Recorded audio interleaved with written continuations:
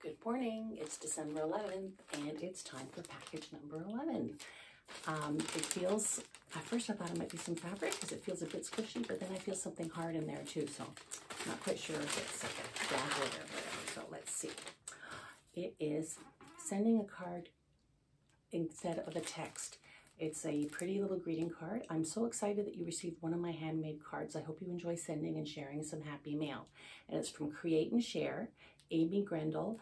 I will put the blog URL in, I will put her website URL on my blog, and so you can look it up yourself. And there's also the pencil. Pencils always come in very handy. So again, another lovely gift from Whatagirl Quilt Company. So thank you very much, and we will see you tomorrow on the 12th, which is halfway to Christmas Eve. That's it for now. Bye-bye.